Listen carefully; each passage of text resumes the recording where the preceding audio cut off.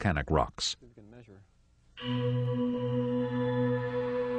Coral reefs only form near the equator, but Hell's Canyon is thousands of miles north of the equator.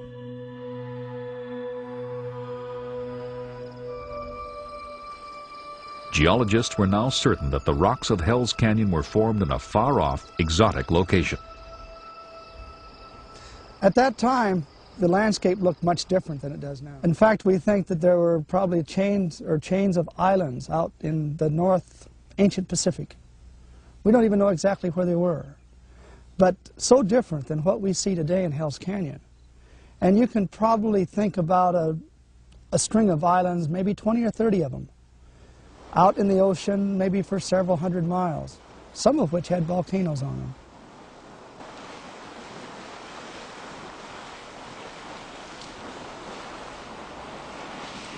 Once in a while, those volcanoes would erupt. And when they erupted, they were powerful.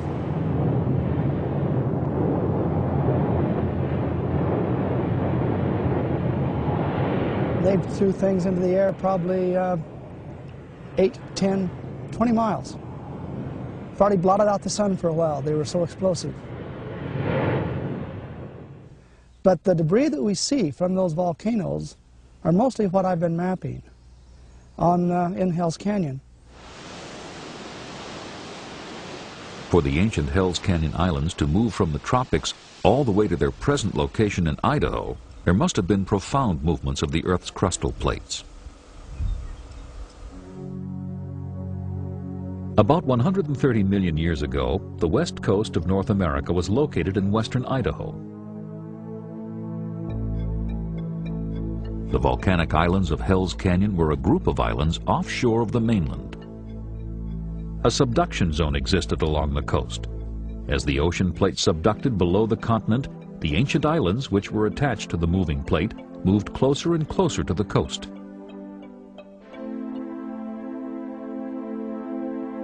Finally, the islands collided with the continent.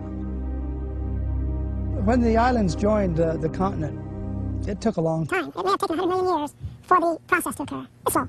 And if we lived, we wouldn't even know it was occurring. And even during the time of the dinosaurs, probably about as long as the dinosaurs lived, is how long it took for these islands to join to North America. Active ever since, bringing in more islands and parts of the seafloor. The west coast of North America grew larger bit by bit. These new pieces of continental crust are called exotic terrains.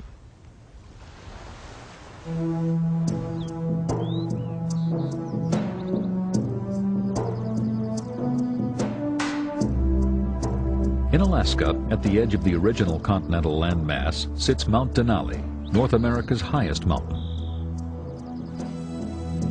To the south and west, all of the land is exotic, added to the continent by subduction. Anchorage is built on the Chugach terrain, a beautiful exotic land that was once part of the ocean floor.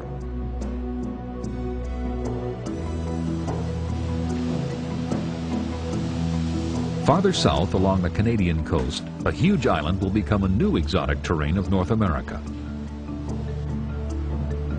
Subduction is pushing Vancouver Island closer and closer to the mainland, and eventually they will collide. Vancouver Island might be renamed the Vancouver Peninsula.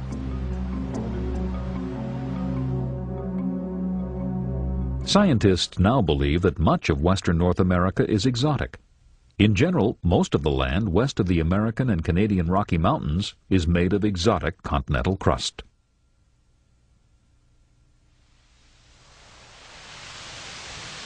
The Rockies themselves were created when subduction first began millions of years ago. At that time, the continent ended here, and it had a relatively flat coastline. But when the oceanic plate began to dive below the continent, coastal lands were shoved upward to create this majestic range of mountains. Western North America is perhaps the world's best example of a continent pieced together by tectonic forces. Subduction, rifting, and underplating have all played a part in this drama of continental growth.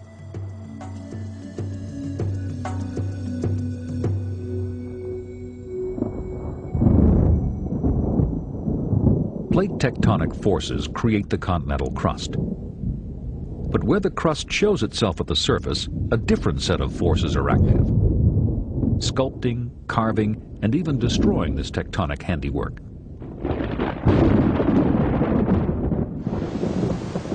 These are the forces of erosion.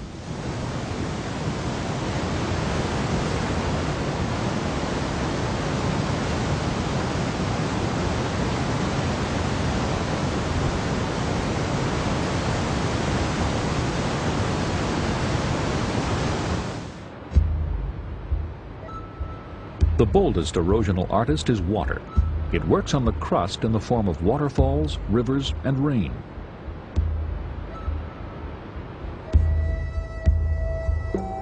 One of the Earth's most dramatic water-sculpted terrains is found in the southwestern United States.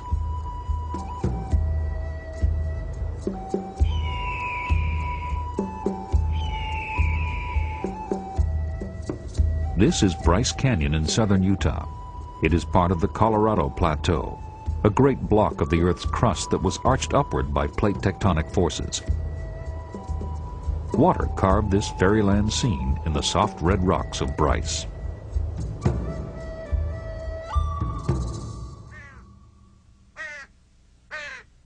In some areas of the Colorado Plateau, running water cuts steep canyons through solid sandstone. Marine deposition, a place where marine deposition took place. At Canyon de Chelly, geology students get a powerful lesson in the processes of canyon formation. This land here was all horizontal and flat. There were streams running through it, and there was this Colorado uplift of the Colorado Plateau. And when this uplift was happening, the streams were still running through, creating this Canyon de Chelly. So the canyons are still here today. And this took quite a long time, millions of years.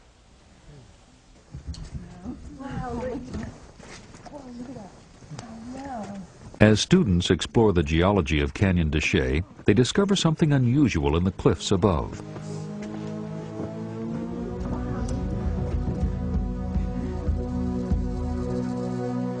Centuries ago, Native American people built their dwellings in the nooks of sandstone cliffs.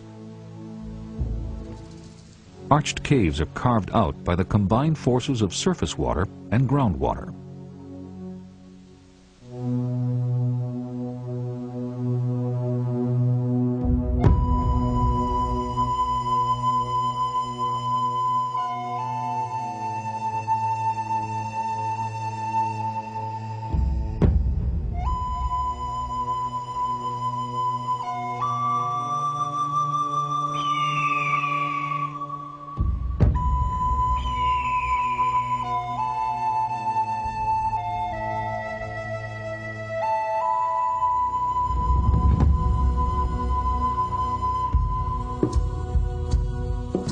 The grandparent of all canyons is the Grand Canyon in Arizona.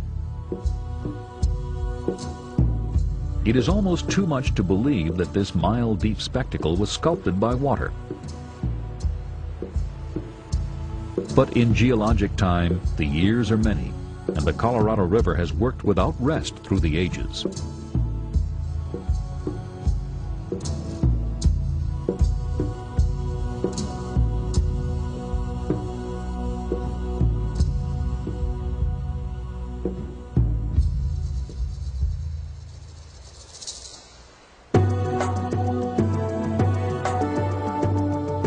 When water freezes to ice, another powerful erosive force is created.